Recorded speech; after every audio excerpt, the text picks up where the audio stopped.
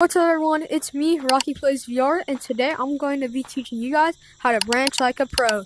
This is going to teach you how to branch for beginners and for more advanced players, so I hope this helps. Let's just go ahead and get straight into the video. We're first going to go over the beginner branching, and all you really need to know if you're new to branching is that every single tree in forest is the same. They just might be rotated a different way, like this has that slanted branch right here up like this. So does that one. It's just smaller in turn. So does that one. They're all the same model, they're just rotated or scaled up. Once you learn where every single branch is in forest, it gets pretty easy. You can learn where they're at just by branching around for fun and stuff. Also, a tip for beginner branching, and this is also useful in advanced, but whenever you branch, you don't want to hit a branch more than twice. So you don't want to go like land on this branch, go 1, 2, 3, 1, 2, 3, because that's going to give them too much time. It's going to give the lava monkeys too much time to tag you. So you want to do 2 or less steps. It's like 1, 2, 1, 1, 1. Like, you don't want to do more than 2.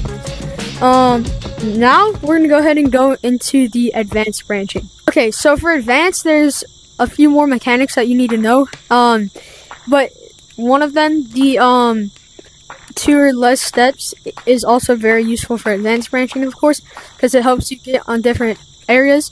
And something about branching is that I've figured out doing different routes don't really help me. I just kind of freestyle, but I will go ahead and show you guys some useful routes real quick. So you can go here,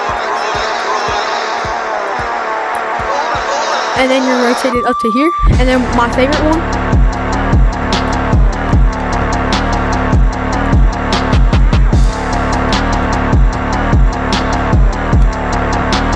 is this one. Also, for advanced branching, you're going to have to know how to underbranch. And there's 2 different ways to underbranch. There's this way, and then there's also this way.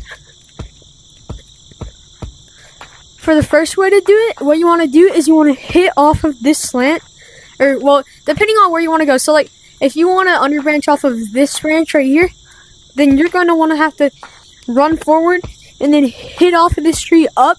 So, you don't want your head right underneath it like that. I mean, you can, but it's going to be easier if you're a little bit in front of it like that, already going forward a bit. So then you can swing your arm around and hit the branch.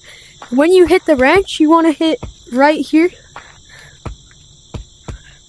on this like angled area, or around that area like that, and then catch yourself on the branch you're heading to. You can do on pretty much every branch, so you can just do whichever one's helpful for you.